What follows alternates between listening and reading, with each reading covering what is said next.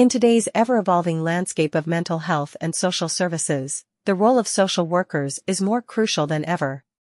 However, along with the responsibilities they carry comes the need for protection against potential risks, such as malpractice claims. One significant aspect of this protection is malpractice insurance, an essential safeguard for social workers. Join us as we delve into the world of malpractice insurance for social workers and uncover the factors that determine its average cost. Social workers play a vital role in society, providing support, counseling, and advocacy to individuals and communities facing a myriad of challenges. From assisting families in crisis to advocating for marginalized populations, their work encompasses a wide range of responsibilities.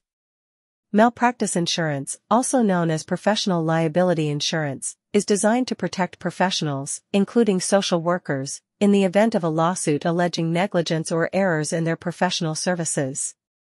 This coverage not only provides financial protection but also offers peace of mind to social workers as they navigate complex and sensitive situations. What are some common misconceptions about malpractice insurance for social workers? One common misconception is that malpractice insurance is only necessary for medical professionals.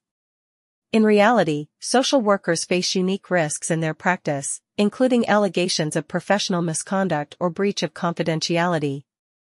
Malpractice insurance provides essential protection against these risks, ensuring that social workers can focus on their clients without the fear of financial ruin. The average cost of malpractice insurance for social workers can vary significantly depending on several factors. Let's take a closer look at some of these key determinants. Experience and credentials. Social workers with more experience and higher credentials, such as licensed clinical social workers, LCSWs, may face lower insurance premiums due to their proven track record and advanced training. The scope of a social worker's practice, including the types of services offered and the populations served, can impact insurance costs. Those working in high-risk areas, such as child welfare or substance abuse treatment, may face higher premiums.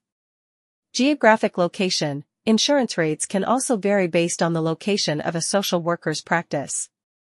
Urban areas with higher population densities and increased competition may have higher insurance premiums compared to rural areas.